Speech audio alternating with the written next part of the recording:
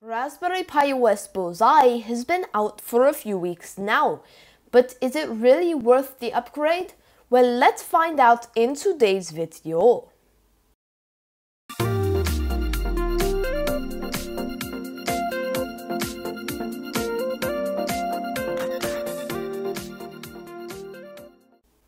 So this is Raspberry Pi OS Bullseye, and the last version was Raspberry Pi OS Buster.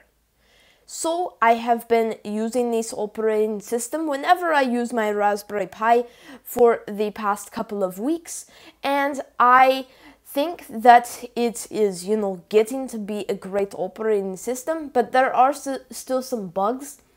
But let's just take an in-depth look today.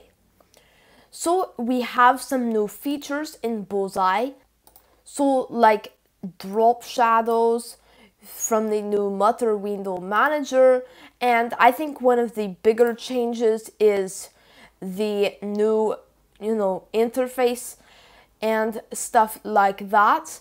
And it's just kind of, it's kind of more like the regular Linux distros, because Raspberry Pi OS is sort of stripped down, but it's becoming more like the others and becoming more of a useful desktop OS. And so the thing is, there are some bugs.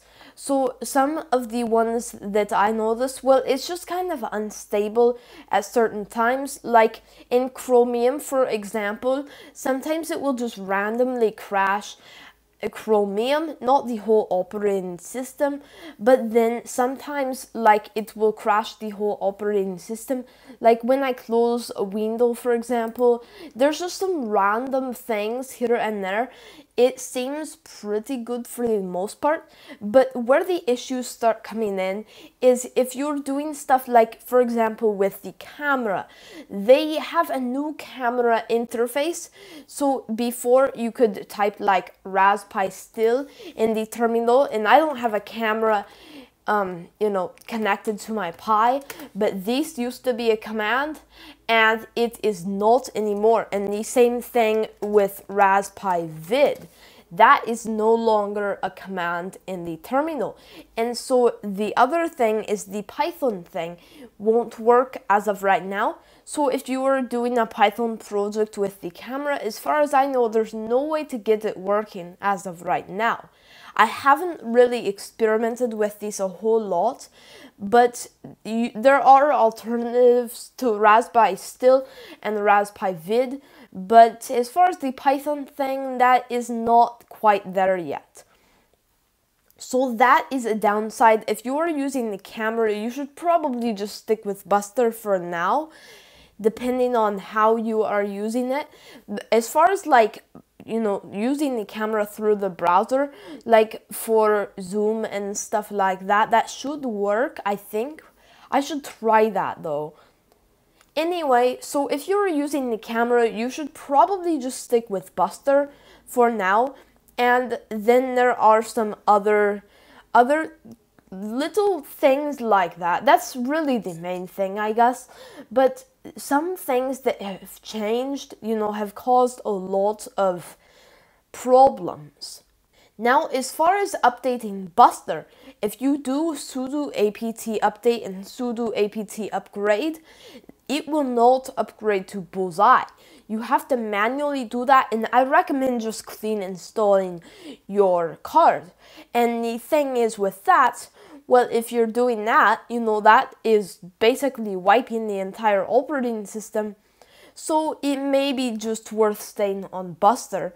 And what you could do is clone your card, make a backup, and try upgrading, make sure everything works. If you want to do that, upgrading from your previous operating system, depending on how much you've done to it. Like, I know, some of my projects, I've done a whole bunch of things, getting drivers set up and everything like that, and I haven't upgraded them to Bullseye because I don't want to mess things up, and I may make a backup and do it at some point in a few months. For certain things like projects, there's really no advantage of Bullseye for the most part, and so I would just stick with Buster for a while. because Buster is still getting updated. It's still getting the security patches and stuff like that, and so it is still a great option. However, if you are using your Raspberry Pi like for a desktop computer, I would recommend an upgrade to Bullseye sometime in the near future. Maybe not right now, depending on how much you use it. Like if you use it as your main computer, then maybe hold off for a little bit. You could try it on another micro SD card or something.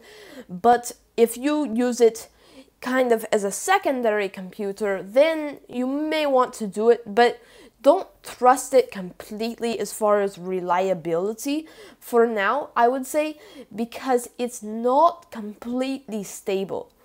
So, to sum these up, basically if you are using it as a desktop computer, maybe not. If you don't need the extra features, then there's really no point in doing it, at least for now. Maybe in a few years, you'll have to do it, and it will be like a lot better at that point. I mean, even in a few months, it should be the normal thing, except for some camera things maybe. They are continually updating this. Like, there are updates like often on Bullseye.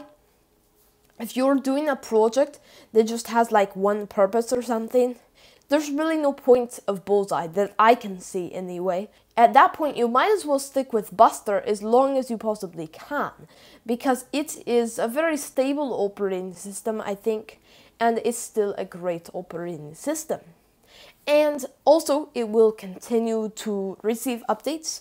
So if you're making a new card, like for, with a new operating system on it, then I would say, if you are doing it for a project or something, you might want to get Buster. I will leave a link in the description where you can still download Buster, but really just follow the other guidelines and you can choose either one. So like say you use Raspberry Pi Imager, well, if you choose the default one, that is Bullseye, but you can download the Buster one. Anyway, it's kind of hard to answer the question, but I hope this video helped you out anyway, and if you're new to the channel, consider subscribing.